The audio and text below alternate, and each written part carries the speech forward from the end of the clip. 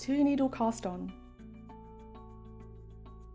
With the first stitch on your left needle, insert right needle through the stitch, making sure the right needle is behind the left needle. With yarn behind the needles, wrap it around the tip of the right needle, anti-clockwise. With tip of the right needle, carefully draw a loop by going through the slip knot. Bring the right needle up and carefully transfer the smooth stitch over to the left needle and release the right needle. You have made your second stitch. Repeat until you have made your desired stitches.